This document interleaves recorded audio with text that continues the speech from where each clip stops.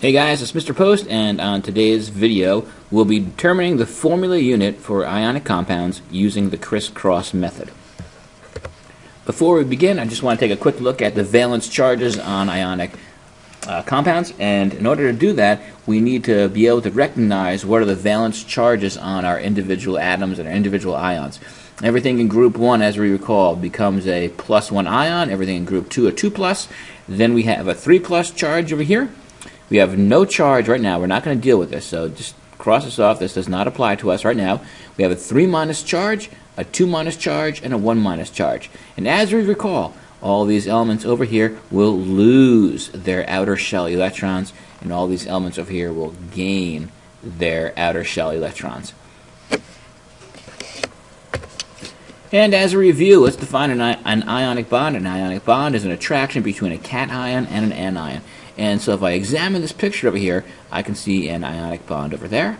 I have an ionic bond going in this direction, an ionic bond in here, here. These are all attractions between cations and anions. And likewise, this negative ion is attracted ionically over here, this positive to this negative, and this framework of bonding does continue over and over again. So these are all examples of ionic bonds. So it's an attraction between a cation and an anion, and it results from the transfer of electrons. So it's resulting from the transfer of electrons. We're also going to find ionic bonds are typically between metals and nonmetals, the left side of the periodic table and the right side of the periodic table. Metals tend to lose their electrons, and the nonmetals will be the elements that gain their electrons. So nonmetals will become negative, and my metals will become positive. So when you lose electrons, you become positive. When you gain electrons, you become. An ionic bond can also be considered a framework of positive and negative charges.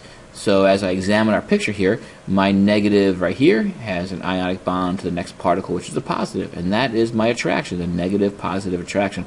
And likewise, that's going to go over around this way, the negative is attracted to the positive on that side, and the same way over here. And these are all examples of ionic bonds, and you'll see them throughout this whole entire picture here. And I'm not going to circle every one, but that is what an ionic bond is, an attraction between a positive and negative ion, resulting from the transfer of electrons. So let's go to our objective for today. What is the formula unit for magnesium fluoride? Okay, we're going to learn a new method today. In the past, we've learned determining the formula unit, making the Lewis dot structure. Today, we're going to introduce you to a new concept, and that is called the crisscross, or crossing the charges. I want you to draw the elements, magnesium and fluorine. I want you to take the charges. Magnesium is a 2+ charge, fluorine is a 1-. This comes directly from the slide a few slides ago where I showed you the charges. And if you want to determine the formula of magnesium fluoride, all you need to do is cross the numbers. The 1 comes here, the 2 goes over there. And what this translates then into is an Mg with a 1 and an F with a 2. And this is the formula unit for magnesium fluoride. It's as simple as crossing the charges. I will also add, the 1 does not need to be written. Okay? Whenever I have a 1, I can just omit it and just leave MgF2. To be a little more clear, I have made this slide as well. And I'm showing you the charges, 2+ and 1-, and I want you to cross the charges. Once again, here is my 2, and it is going over there. And here's my 1-, and I'm not taking the minus, but I'm just taking the 1 and bringing it over there.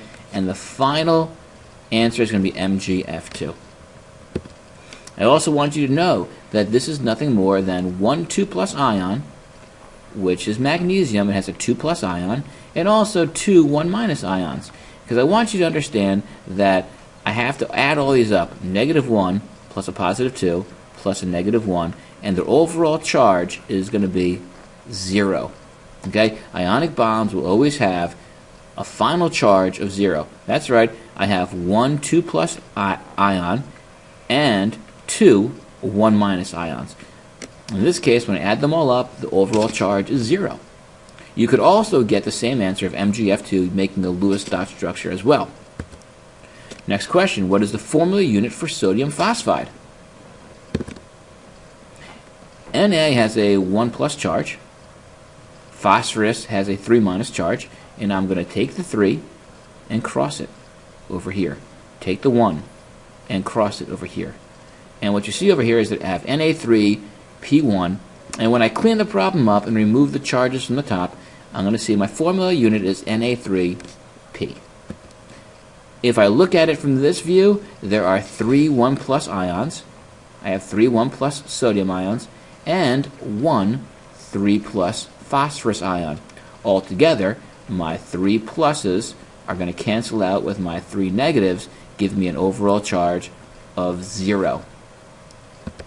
Alright guys, what I would recommend for you to do in the next following slides is to attempt these first and then try to see if you get them right. Press pause. Attempt aluminum oxide, give me the formula or the formula unit for it by crossing charges. Okay, we're back here guys. Aluminum has a 3+ charge, oxygen has a 2- charge. When you crisscross them, you end up with Al2O3, and here we are. Okay, so try once again on the next slide, press pause, take a shot at yourself.